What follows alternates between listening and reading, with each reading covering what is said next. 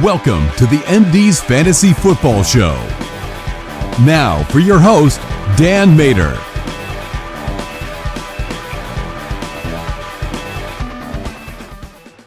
And welcome back to the MD's Fantasy Football Show.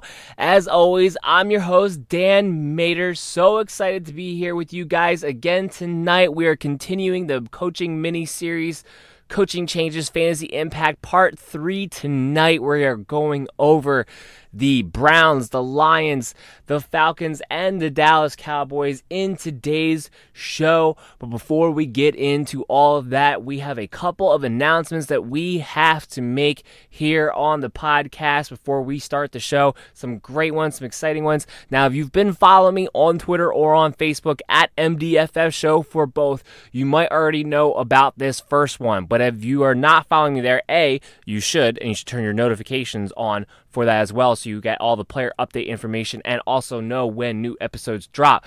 But you also need to know now, here on the podcast, now that I'm talking to you, the MD's Fantasy Football Show is proud to now be a partner of the Unwrapped Sports Network. This is a great opportunity for the show. I'm so happy to be able to get the opportunity to be able to partner up with a up-and-coming, growing sports blog that they are. They are culminating lots of talent over there. They have a great blog, great staff of writers that are writing up all sports all the time.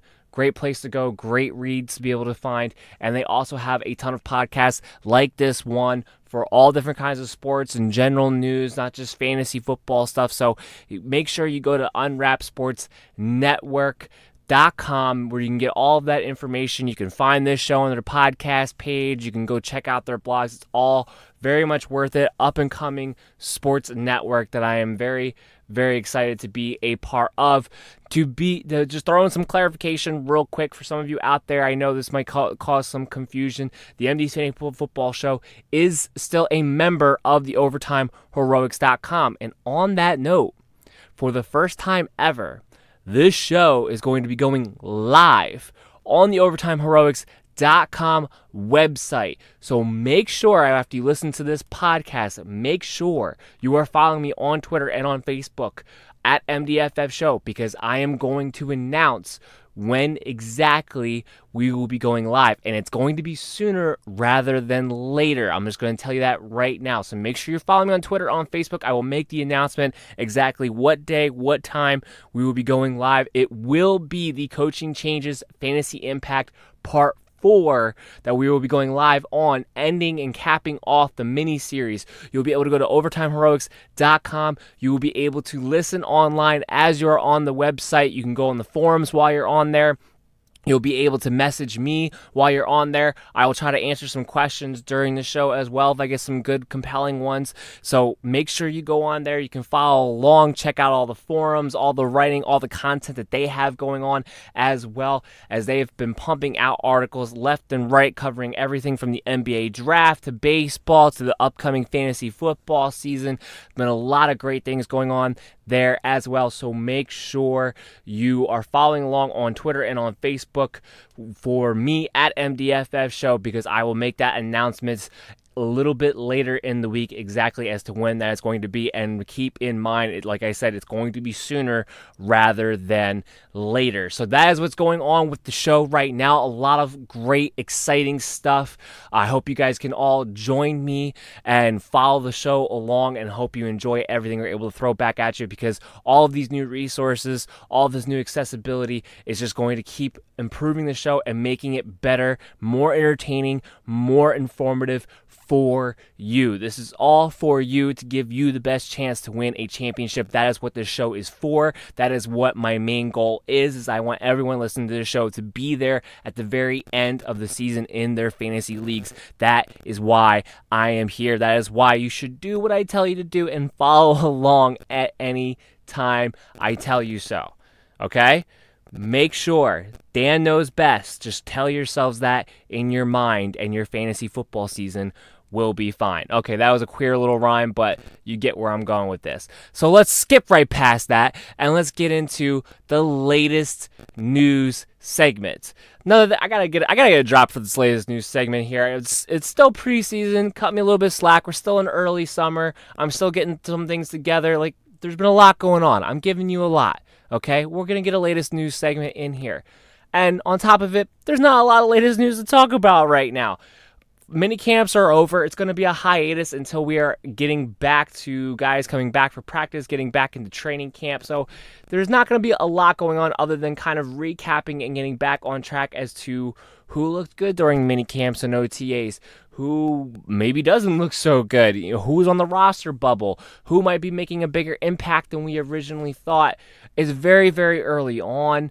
Of course, we're going to get more details when we get into training camp, but this is the type of latest news that I'm probably going to be giving you over the next few episodes. Stuff like this, stuff like Dan Quinn coming out and saying the other day that Devontae Freeman looked very, very good during minicamp. He looks like he's back to his old self. Now, he kind of fails to elaborate on that, but you kind of get the gist of what it is that he is saying. Devontae Freeman not only was banged up a year ago, but he had looked like he had lost a step when he was out there. From all we can tell from all the reports coming out of the Atlanta Falcons camp, it looks like Freeman is back to being his old self in the sense of he looks like he has that pep in his step back, that speed that he needs to break through the line of scrimmage. Now, granted, this is just, they're in shorts and a t-shirt and a helmet and nothing more right now, but the biggest thing for Freeman was that first burst when he gets handed off the ball, and from all accounts, he is looking pretty good, and we're going to talk about the Falcons a little bit later in this show. Theo Riddick is on the roster bubble. Hallelujah. It's a miracle. Theo Riddick, there may be a chance that he does not make the Detroit Lions roster. If that happens, Kerryon Johnson value will go through the roof for me, or at least a lot higher than what I have him at. Right now, his ADP's had him in the 4th and 5th round, and I've been very hesitant to want to rank him there, to want to even take him there in some of the mock drafts that I have been in, because my major question mark is, if you have CJ Anderson for short yardage and you have Theo Riddick for third downs, Kerryon Johnson only gets what's in between, and that can be decent, but that would only be enough for a flex play. He's not going to score a lot, not going to catch a lot. What's it going to be, even though he's clearly the most talented back in that backfield? So if Theo Riddick were to actually get cut, that would be huge in securing the volume that Kerryon Johnson could be able to see. Also, Detroit Lions we're going to be getting into a little bit later. This last piece of news I kind of just wanted to throw in there because it's one of the few sure things that we have heard so far coming out of minicamp going into this, and that is Trey Quinn has locked down the slot position for the Washington Redskins. So I wanted to kind of throw that out there because the slot position of the Washington Redskins offense is a very important one. The middle of the field is typically where that offense likes to throw the football, no matter who's back at quarterback, no matter what's going on, because that's what Jay Gruden has built his scheme around. It's inside out. That's why Jordan Reed was figuring to be a heavy target leader, if not the leading target person on that team.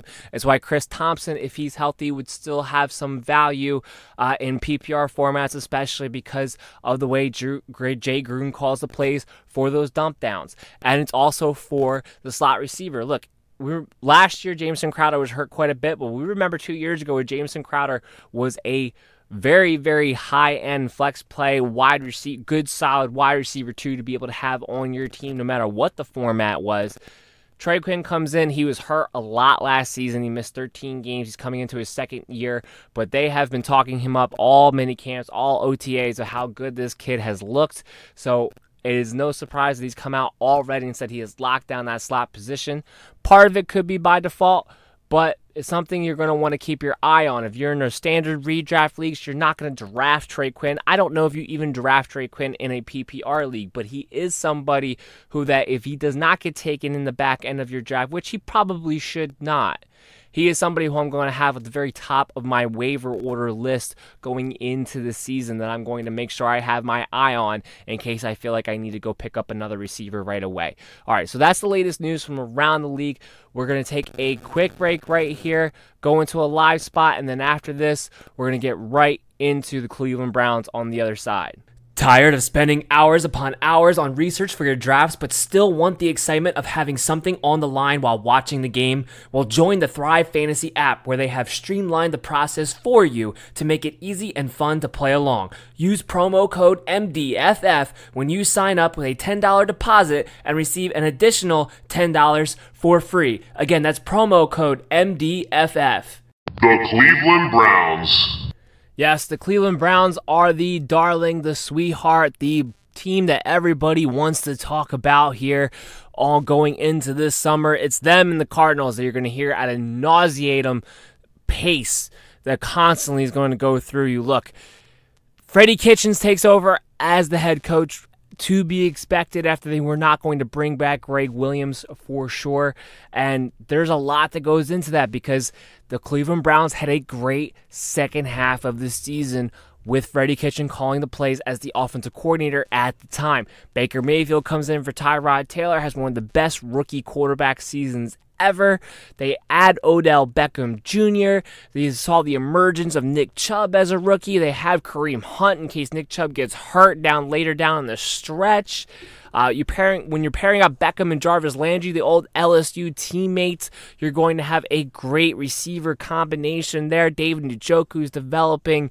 Antonio Callaway is nothing to sleep on as a third receiver in that offense who's just going to be there to take the top off and keep defenses honest from time to time. Everything sets up perfectly for Freddie Kitchens. Freddie Kitchens, he has a background of being under Bruce Arians. He was with the Cardinals from 2007 to 2017. Now, he was never an offensive coordinator with the Arizona Cardinals, but he was a tight ends coach. He was a running back coach.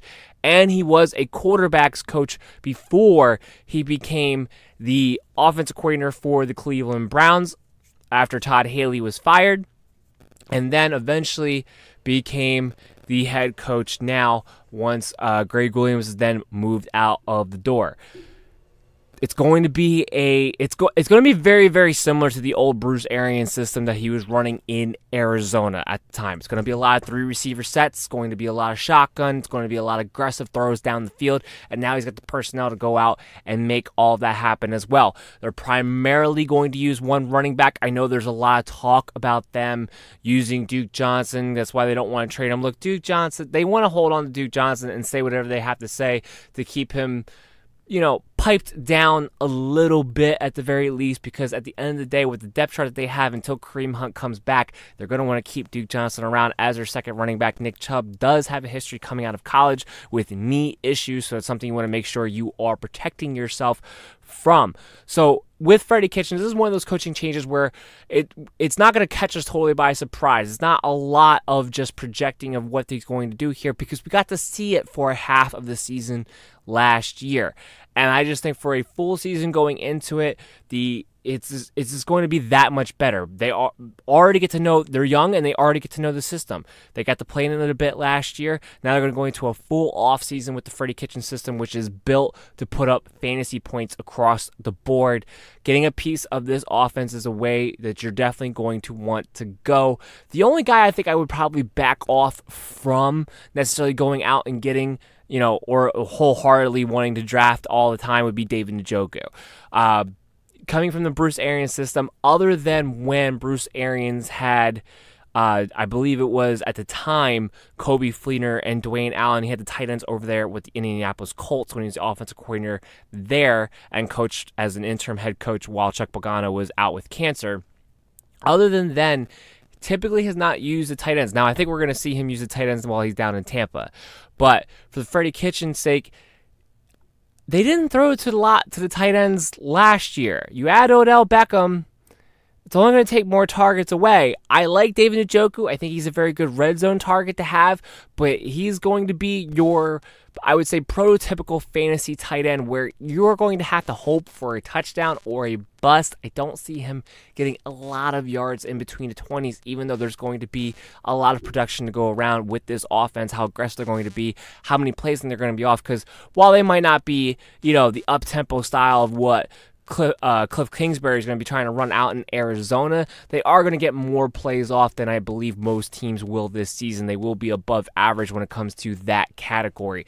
So that's something to kind of keep in mind when it comes to everybody else. But David Njoku is maybe the one guy you want to kind of want to see it before I believe it type of deal, that you'll be able to still be able to eat with all of these weapons around you, the way this offense is built to go down the field on a consistent basis and use Nick Chubb out of the backfield as well. Remember, Jarvis Landry's going to kind of eat in there. Nick Chubb was going to get pass catches in there. So just I would back off from David Njoku in this scheme, in this system a little bit. But overall, I would expect the Cleveland Browns offense to be one of the top 5 offenses with Freddie Kitchens as the head coach, as the main play caller.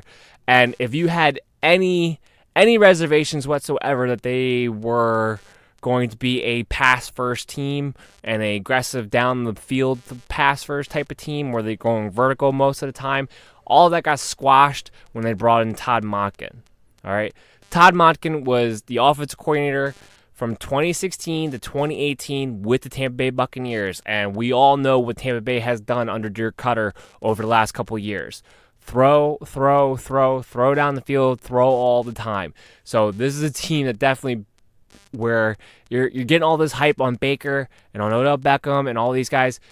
It's for a good reason. The production is going to be there. Schematically wise, they are going to want to throw the ball first. That is what they're going to want to do. Now, Nick, having said that, Kareem Hunt's not going to come back until the second half of the season. For now, Nick Chubb is going to be running backs. They do like to run it quite a bit, so it's not like Nick Chubb's suddenly going to get left behind because of the pass rush. So the opportunities will be there for Nick Chubb. I think the big thing you have to keep in mind when you're talking about Nick Chubb is back, but we're going to get more into that when we talk about our analysis through different teams' depth charts not a month from now, but after this miniseries is over, we're going to start getting into that, and we'll get more in depth about each player on each team.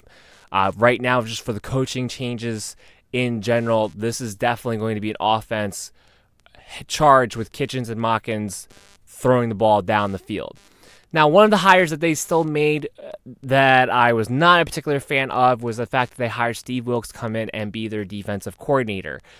Now, I think it's good in some senses that Steve Wilks comes in because I do believe that the Cleveland Browns needed to stay a 4-3 defense with the personnel that they had. But at the same time, I'm not a big Steve Wilks fan. Okay, now you can say, well, we'll go back to Carolina. It's Ron Rivera's defense. It's Ron Rivera's scheme.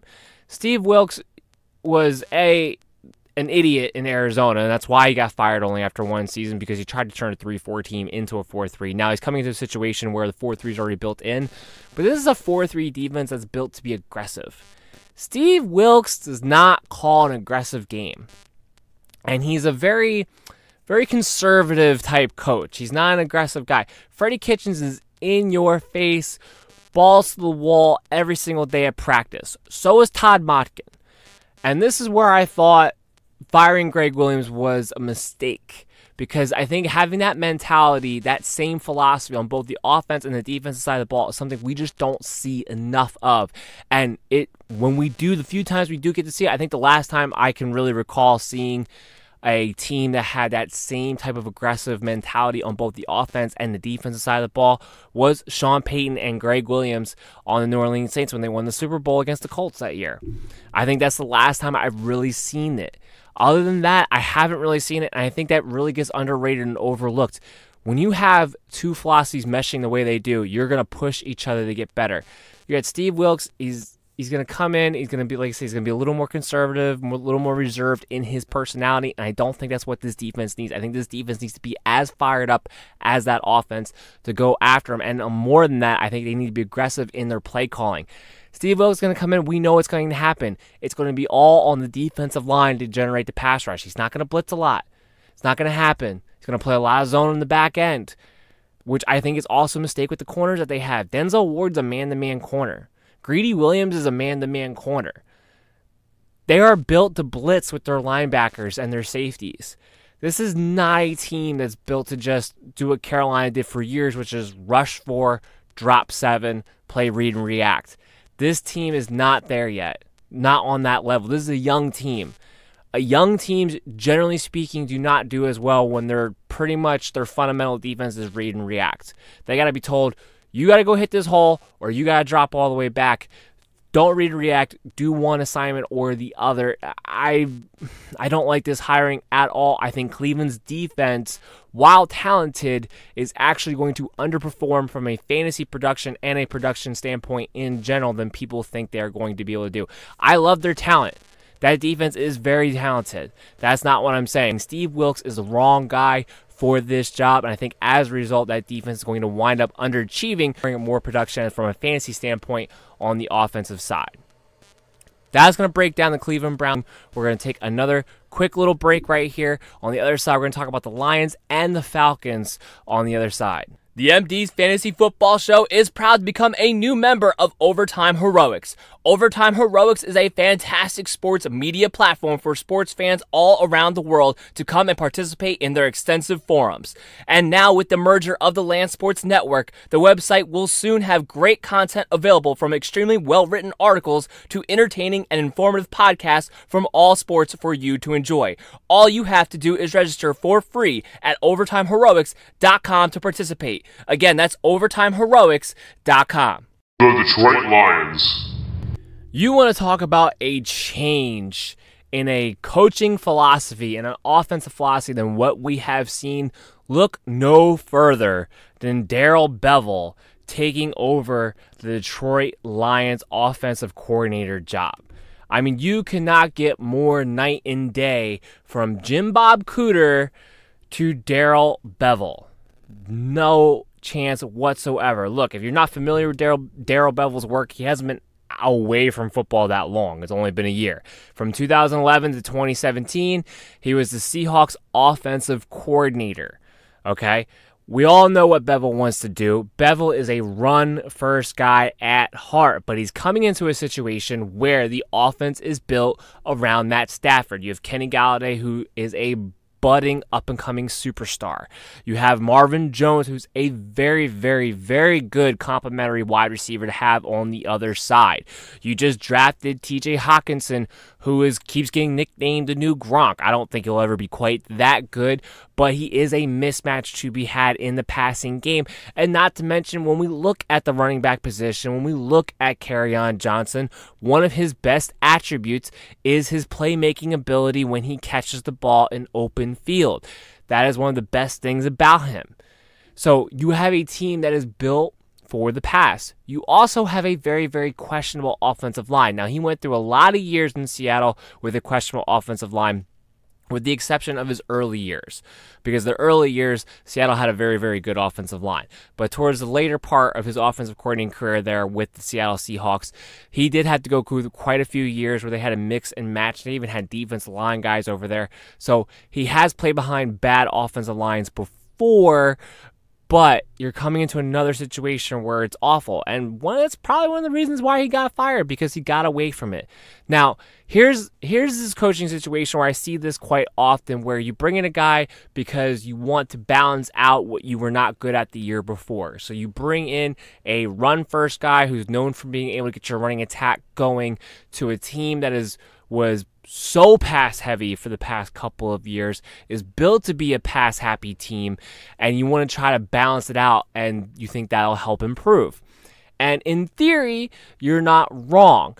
But here's the problem, especially when it comes to find with older coaches who are calling the plays, it's very, very hard for them to adapt from what they want to do. And if you make them do something that they aren't fully on board with or 100% comfortable with, or is not their expertise necessarily, it can cause every aspect of your game to struggle. For example, okay, the Seattle Seahawks went through a change after Marshawn Lynch left the first time. Well, after he left, they wanted to try to take it from being a run-first Seattle team and try to make it Russell Wilson's team, build the offense around Russell Wilson. So they tried to throw the ball more. Well, let's take 2017, the year Bevell wound up getting fired as a result. In 2017, they had the 15th best, or middle of the pack type of offense in 2017 when he tried to throw the ball on a more consistent basis and be more towards the middle as far as passing to running. Okay, 15th. They were just 2 years before that, they were 4th in total offense when he was sticking to his guns and doing his run-first play calling, his run-first scheme. Now, yes, that's when they had Marshawn Lynch, but they were a run-first team, and yet they were 4th in total offense. Rushing and passing combined, they were 4th. So they're a very good offensive team when he stuck to what it was that he knew. Now, yes, the Seattle Seahawks were built very differently at that point. They had a power offensive line, still some remnants of some good players in 2015 on that offensive line. They still had Marshawn Lynch. They were still built to be in that way. They used Russell Wilson for rushing purposes as well. So they were built for that. He's coming into a situation, though, that's what worries me with the Detroit Lions, where they're not built for that. They are built for the pass. What happens when Darrell Bevell tries to adapt to the players that he has? Normally that's a good thing unless you're just not that good of a play caller when it comes to that. If he tries to come in there and run more pass plays than he's used to, or that he wants to implement his scheme, I worry a little bit that it's not going to go over well. He's not a guy who schematically gets guys open. He doesn't go east to west. He doesn't set guys in motion. He doesn't find ways to get, the Kenny Galladays and the Marvin Joneses one-on-ones all the time. That's not what he does. It's not where his creativity comes from. His creativity is getting that run game going, is finding that extra key pull block in a certain situation, is finding south. That is what he comes in to do. That is what he wants to do. That is what he's comfortable with doing. So the question is going to be, can Darrell Bevell balance out this Detroit offense that you think in theory might be the case, or will it be his doom? Will it be the Lions' doom because it's simply not something? That is where I don't know. I don't know, and that's where I am hesitant on all the Detroit Lions. I don't think I'm going to be drafting Matthew Stafford in a 10 or 12 team year period. I don't think I'm going to, because I don't know what to expect out of Bevell. If he comes in and actually good at it and tries to run the ball first, well then there's going to be a hell of a lot less opportunities out there. We know that he was still hurt a year ago. He apparently had a bad back injury. Over it right now. So there's going to be less opportunities to throw. He didn't have a good season a year ago. You're bringing in an offensive coordinator who's not a pass-happy guy, who's not a pass creativity guy. So it's not going to help Matthew Stafford in any kind of way. So I'm not going to be drafting Matthew Stafford. Kenny Galladay, borderline going around the same territory as an A.J. Green right around now in that 4th round, going ahead of guys like Allen Robinson. Telling you, I take all of them. All those guys I just listed, I would take all over Kenny Galladay because I have more faith in what I can expect out of them in their situations than I do out of Kenny. I love Kenny Galladay, the player. There's no doubt. Love Babytron. Love Babytron. The situation that they are about to walk into with Darrell Bevell taking over as the offensive coordinator, I don't trust that I know what to expect out of Kenny Galladay going into this season at the end of the day. And that's really what it boils down to. I don't trust what I can maybe get out of Marvin Jones as that complimentary guy at the end of the day either. I think they'll have good seasons. I think there's also a very good chance that neither one of them, that includes Kenny Galladay, goes over 1,000 yards. I think that's a very real possibility in this offensive scheme. So if he's not going to sniff 1,000 yards, he doesn't belong in the 4th round. I got news for you. And I don't think you can't make the argument to me that he will. Has Bevell had 1,000-yard receivers before? Yeah, he has. I'm not saying he can't, but what I'm telling you is that I don't feel super confident about it. Especially if they come in and try to be a run-first team. Does it boost the value of Kerryon Johnson? In theory. But as I talked about in the opening of the show, when I was talking about the latest news, and I was talking about Theo Riddick being on the roster bubble, they need to clear out some guys, because while they brought Bevell running backs, and instead of just using guys for depth charts and backups, they want to give everybody a role, and they still brought, just baffles my mind alone. So what are you going to have? C.J. Anderson's more of a Bevell type. Now, I'm not saying that C.J. Anderson is going to steal the job from Kerryon Johnson. That's not what I'm saying. All the goal line role? Do you take away the touchdowns then from Kerryon Johnson when you get inside the 10-yard line? Is it short down yardage? Is it a split? If Bevell runs the ball, it's conceivable that they would split. It's conceivable. Keep him fresh. That's possible as well. Bevell wants to do, but because of the situation that he is coming into, he may feel like he can't go full Bevell. He may feel like he can't go full run first. It's really hard for them to adapt that way. It's really hard for them to get into their own rhythm and stay on top of what it is that they want to do. Like, it's important for play callers to be in rhythm. Just as important as it is for quarterbacks to streak, for running backs to get in a hot streak and stay in a rhythm, it's just as important for play callers to be in rhythm. But I do worry about with Bevel. Now, if Theo Riddick gets cut, like the reports are coming out and saying that he's on a roster bubble, I have no more concerns. Because I don't care what C.J. Anderson's role winds up being. I don't care if he winds up being a red zone threat that's going to get his fair share of carries. And now you got the guy who's going to get all the passing down work on top of it. And I know what kind of playmaker he is when he's catching the ball out of the backfield. So to me, a big key with Kerryon would be, does Theo Riddick get cut? And if Theo Riddick gets cut, then I have all the faith in the world that Kerryon Johnson will have a good season under Bevel. Everywhere else, I'm still going to have question marks about, but at least I'll know that I can expect great things out of Kerryon as long as he does not get injured in that situation. But it's just something food for thought. A lot of people, like I said, they're going to come in when they talk about Detroit Lions, when they talk about Darrell Bevel, they're going to talk about, well, we love Kerryon. He's going to find a way to run the ball. He gets great success. He gets great stats out of his running backs all the time. I'm just warning you, when he tried to go from a run-first team to a more balanced pass built around the quarterback with the Seattle Seahawks, that offense took a major downfall. Going from fourth, going to top 5, to being in the middle of the pack. That's a huge gap that you just fell. That's all I'm saying. Just keep in mind, sometimes philosophy in certain situations really plays a big role in what a team can or cannot do. All right, let's get to our next team here. The Atlanta Falcons.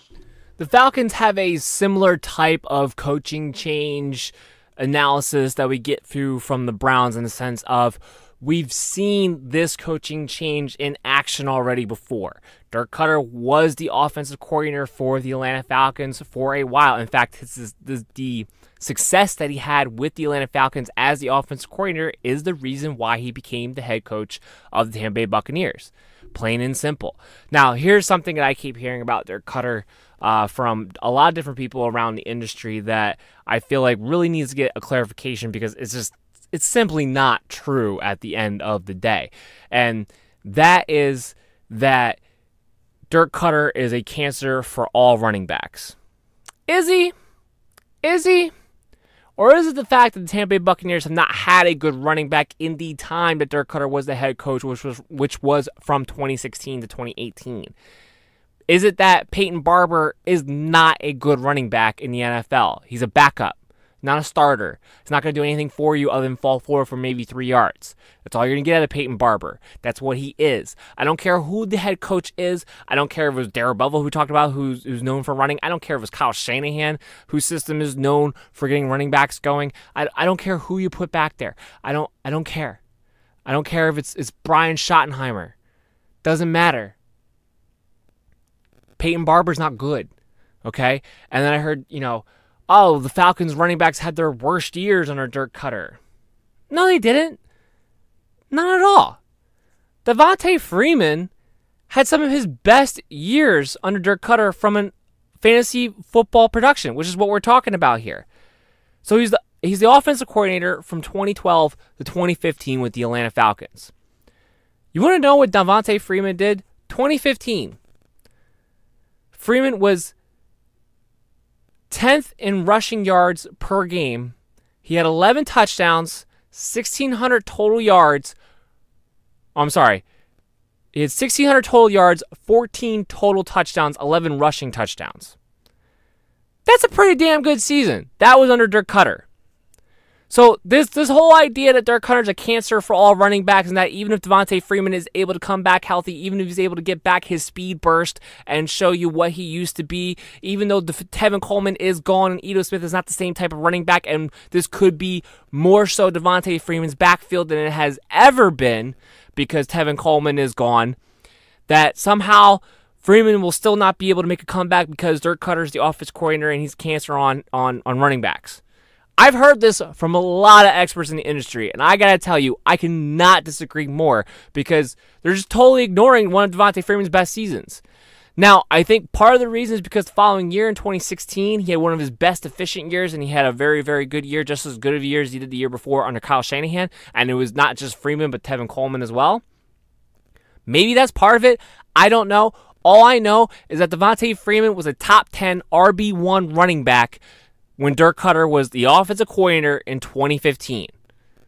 That's all I know. So I'm not worried about Devontae Freeman under Dirk Cutter. A, he already knows the system. B, Tevin Coleman's gone. Ito Smith is not nearly as good as Tevin Coleman. So if Devontae Freeman is actually going to is not going to have to do this every other series thing that he was having to do with Tevin Coleman, if he's actually going to come in and get the passing down work, which he's definitely by far the best pass catcher compared to Ito Smith, and he's a much more efficient goal line runner. So if Ito Smith is just going to be there to spell Freeman every so often, and he is going to do that, I wouldn't be surprised if Ito Smith was one of those guys who's getting somewhere between 6 and 10 carries every game. You're going to come in, you're going to spell Freeman. This is still going to be a pass-first offense. I understand all that. But the idea that Freeman can't have a good season under Cutter is erroneous as long as he's healthy, and if the reports that he is back up to snuff, back up to his speed that he used to be at, there's no reason to think that Devontae Freeman can't have a good season this year. Now, you want to make the argument that you don't think that he's going to be able to stay healthy the full season? I'm not going to argue with you because I don't think he's going to stay healthy the full season either. But while he's on the field, I do think he will be very productive. And I do think at worst, he'll be a very, very good RB2 while he is on the field and is healthy. I don't think he's going to go all the way. I think if you had Devontae Freeman, you better make sure you do handcuff him with Ito Smith. And as we get into later podcasts, getting closer to August, and I'll do more strategy talk, you're going to hear me say, I am not a fan of handcuffing. I am not a fan of wasting roster spots. But that is one situation where if you're going to pick up Devontae Freeman, you better pick up Ito Smith because the clock's ticking. So I will say that much. But as far as this coaching change goes, what the impact is on a running back, that's the most negative thing I've heard with Dirk Cutter. Tampa Bay didn't have a good running back. Devontae Freeman has had good seasons under Dirk Cutter. That notion should be thrown out the window. I don't really understand why he keeps getting brought up in that sense. We know he's going to be pass first. The Falcons are built to be pass first anyway. Matt Ryan, Julio, you can expect Calvin Ridley to even improve in his second year. I think he'll take more of a prominent role more early, the second in targets when it comes to receivers over Mohamed Sanu. But even Sanu's going to have a decent flex play to be able to have out there as well. The biggest thing I keep hearing about the Falcons, and it's very, very true, and definitely a big deal, is the fact that they are only going to play 3 games outside of a dome this season. Just three. That means 13 games this year. Wonders that does for that offense in particular. That for Matt Ryan in particular, for Dirk Cutter in particular, who wants to play fast. You're not going to have to play in elements for 13 games at least. Woo. Yeah, Matt Ryan, Calvin Ridley, you could be sky's the limit as a wide receiver too. Everybody could eat. The only guy who I'm backing off of is Austin Hooper because I do not think he's going to get the same red zone looks that he did a season ago. And I don't think he's as good as his production from a year ago would suggest as well. So the only guy I'm kind of backing off a little bit is Austin Hooper. That's not really has to do with the coaching change situation, though. Dirk Cutter will throw it to his tight ends. And O.J. Howard, Cameron Brate all got work. But the biggest thing with Dirk Cutter, remember, is that while I didn't like him as a head coach, as an offensive coordinator, he does a good job of making sure his playmakers are able to get the ball and contribute on a regular basis. He's going to keep them in rhythm. He's going to be attacked down the field. And that's what this Falcons offense is definitely built to do, especially with that many games in the dome. It's going to be very, very interesting to watch for sure. All right, on the other side, we're going to wrap up with the Dallas Cowboys, and we're going to close out the podcast. The MD's Fantasy Football Show is now partnered with the Unwrapped Sports Network. Unwrapped Sports Network has a top-notch sports blog covering all sports all the time with a team of talented writers. You can also visit their podcast page to listen to this show and several others covering multiple sports. Sign up for their newsletter and never miss a thing at unwrappedsports.com. Again, that's unwrappedsports.com. The Dallas Cowboys. The Cowboys have to be one of the most mysterious coaching change teams to me that I had to examine and analyze as to what I thought was going to be the impact for them. And a lot of that has to do with we don't know if it's going to be different or not. It's kind of the same mold as the Lions, but for a very different reason. We go from Scott Linehan here to Kellen Moore. Now, part of me wants to make the argument that there's really nothing worse than Jason Garrett calling the plays, or over the last couple of years, Scott Linehan even calling the plays, because watching that Dallas Cowboy offense had to be one of the most putrid things to watch as far as a play calling standpoint. Where it was very basic. It was very simple. It was run Elliott left or right, screen Elliott, and then pray someone gets open on third down. Now, we got to see it open up a little bit when Amari Cooper came into play, and also kind of showed you wonders of how much better Dak is, how much better that Cowboys offense is in general is when you actually have a legitimate talent at the wide receiver position to be able to go to. I think, Dez Bryant got hurt, and then he had a really bad year the year after he got hurt. He just didn't look like himself, but it was how quick people forget how good that offense was, even though it was basic, even though it's just fundamentally, it was Dez, it was Jason Witten, Dak, and Zeke in their rookie years, built around a really good offensive line. That was it. That was your weapons. That was what you used, and how effective that was. The play calling sucked. The play calling was as vanilla and as simple and as predictable as you could possibly get, but you couldn't stop it. You couldn't stop it because that offensive line was so good. You couldn't stop it because it was just enough to constantly get the job done, to constantly keep the defense on their toes and unable to stop it, even if they knew what was coming. Just having that wide receiver, that's how good they were with a healthy Dez Bryant pre-injury, and even though an aging Jason Witten, but a serviceable Jason Witten with Dak and Zeke. You kind of got to be reminded of that a season ago. They brought in Amari Cooper. All of a sudden, you have a legitimate wide receiver. All of a sudden, that offense is actually looking nearly like a juggernaut. The play calling still wasn't great, but they were able to be aggressive. They were able to take guys out of the box for Zeke. They were all of a sudden able to do play action. Dak all of a sudden looked a lot better because he gets that extra half a second to make a read off of play action when it's effective. Not just to make a read where to throw, but make a read whether he wants to run. And be more effective in that way. Be a playmaker, which is what he needs to be in certain of those situations. So it all fell into place. I would argue that they could take another step up if they just had any ounce of creativity whatsoever when it came to offensive play calling. And maybe that's where Kellen Moore comes in. This guy was a great college quarterback in a Boise State system, so he knows some college schemes. He knows motion offense. He knows how to get guys one-on-ones. That's what that whole offense was built around. That offense was built around getting guys one-on-ones. So he knows how to do that.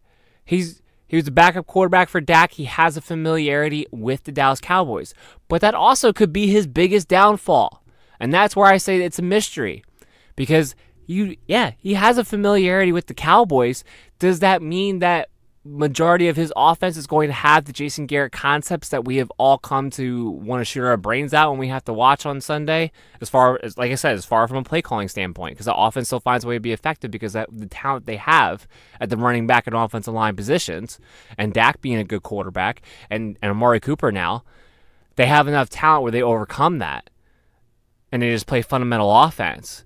But it's boring. It's like watching 1995 out there.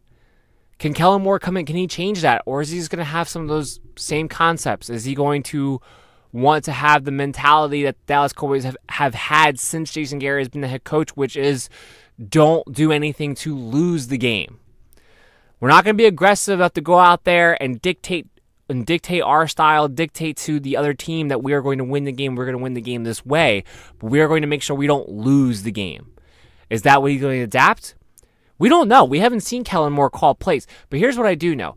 He's a younger guy who in college spent a pretty creative offense. He understands football really well. And you have good fundamental pieces. Jason Witten's back. I don't know what Jason Witten has left in the tank.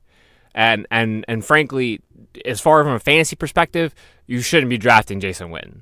You got to see what this guy actually has on the field before he even pops up on your radar as a waiver wire pickup.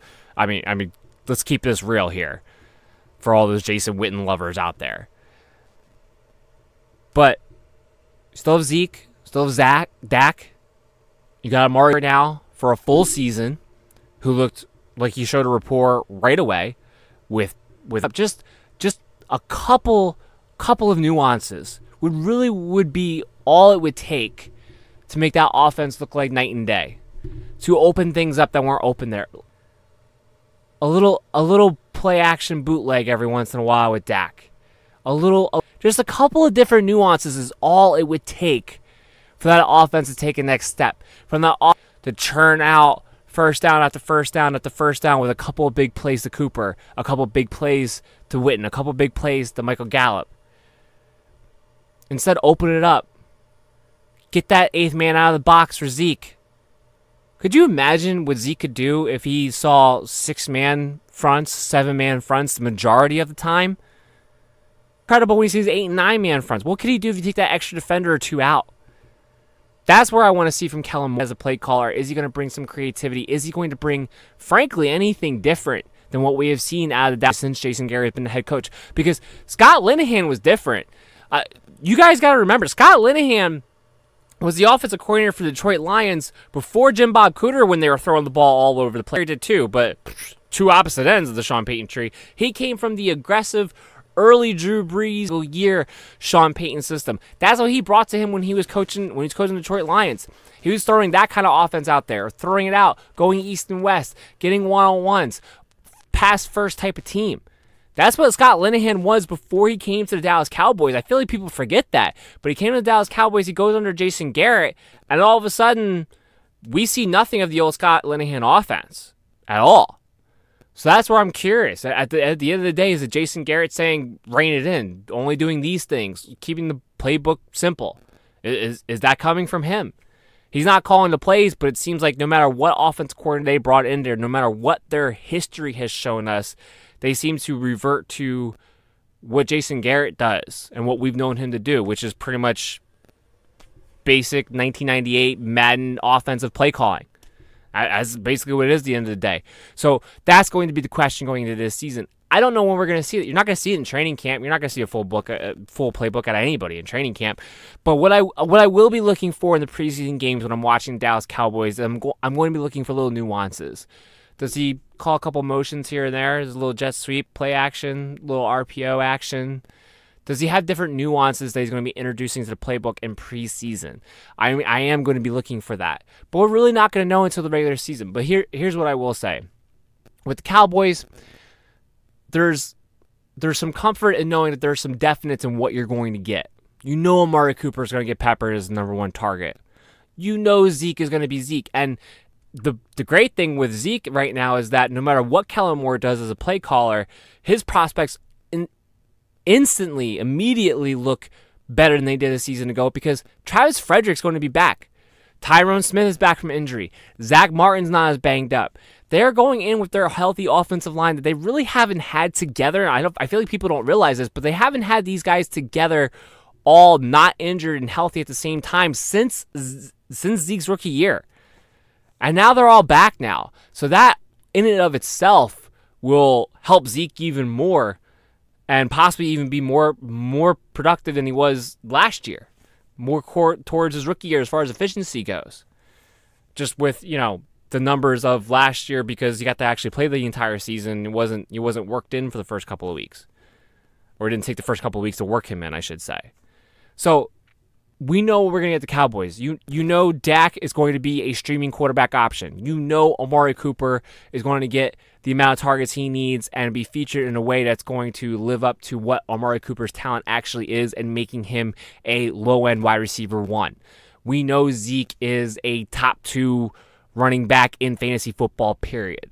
So the question is just going to be how high can their ceilings be will be very dependent on what kind of play caller Kellen Moore is going to turn out to be. Unfortunately, that's a question I don't think anybody can actually give you an accurate answer to until the season starts.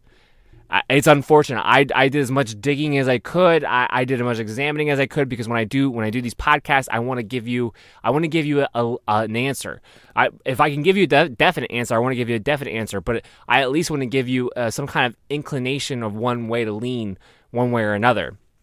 All I can say is that anything is better than Jason Garrett calling plays, and that Kellen Moore, being a younger guy, might bring a newer generation of play calling with him, which I think would be nothing but beneficial for the Dallas Cowboys. But it's really just theoretical because we don't have anything to really base it off of, because not only is this his first job as an NFL coach, but this is his first job as a coach, really, period. He's been around as an assistant quarterbacks coach. He was the backup for Dak, kind of. Kind of as an assistant coach. He's been the backup for Dak, and he's kind of coming in. He's already, like, his first real coaching job is going to be offensive coordinator. So we don't have anything to actually base this on from that standpoint. But like I said, at the end of the day, you know what players you want. You know at least what you're going to get. And you can have the hope that Kellen Moore is going to bring a new generation type of thinking to the play calling for the offense of the Dallas Cowboys. That's going to wrap up this show. I hope you guys all enjoyed it. Remember, make sure you are following me at MDFF Show on Twitter and on Facebook to get first of all, the player update news notifications that are coming through. I'm going to let you know who's looking good, where the reports are coming out of camp. If you do that on Twitter, make sure you have your notifications turned on so you're getting everything I have. But also for any announcements, because I will be announcing in the next couple of days exactly when the MD Sandy Football Show will be going live for the first time on overtimeheroics.com. So make sure you are following along to know when that's going to be, because that will be the coaching changes. Fantasy Impact Part 4. That'll be the last installment of this mini-series that we have before we move on to our next topics coming up in the next few weeks as we get through July and get closer and closer to August. Make sure you check out overtimeheroics.com, and also make sure you check out the new UnwrapSportsNetwork.com that we are proud to have partnered with officially with this podcast today. I hope you guys all enjoy the show. I will see you again next time.